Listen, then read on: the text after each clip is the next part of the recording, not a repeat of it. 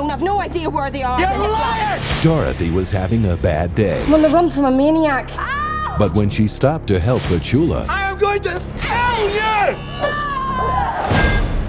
it only got worse. You just get sick listening to all that. I'm gonna kill you stuff. If I was you, I'd dump him here. I can't dump him here. I want you gone as soon as he wakes up. Is he kidding? He's dead. I was only trying to... What if we make an anonymous phone call and then disappear? Well, we can't, because I haven't got a phone. I know, but if we don't say who we are... There isn't a phone. We don't have a phone. Now they're hiding a secret. Detective Inspector Hepburn. Hello, Detective. George is okay. Was he with you last night? Early on he was, then later on he wasn't. Inventing a plan. If we could get away, just you and me, he's going to have to pay money for him. How much money?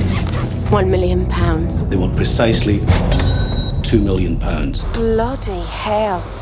And calling the shots. He's my brother, George. I've got to be there. You've got to trust me! I'll show him what I trust.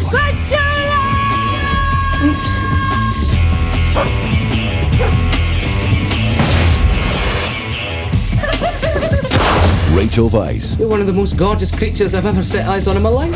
Susan Lynch. I've never seen a pink and white dog before. He's half part pedigree, half part critic. Beautiful creatures.